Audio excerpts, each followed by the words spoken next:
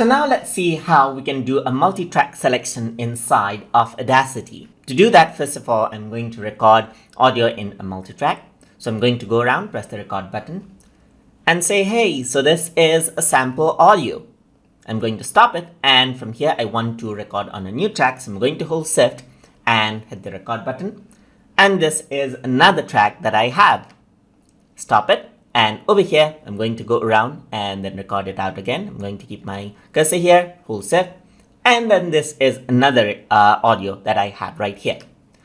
So now if I want to go around and then select and cut these out, you can go around and rearrange this out. Of course, you can rearrange it in the clips out wherever you want.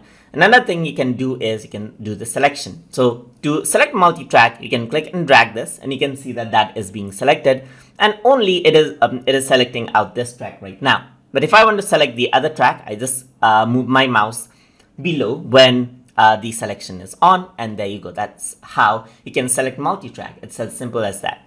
You can go down on the bottom as well and then select it out, but you cannot actually go around and then just go back and then just select out a few portion now. So in order to just select one track again, you have to click outside and reselect everything out.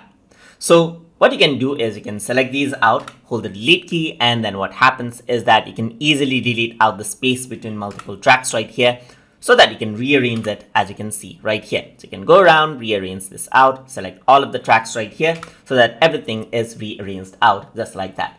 And that is how we can do multi-track selection for editing inside of Audacity. So hope you guys learned something as always. And as always, please like, comment, share, and subscribe.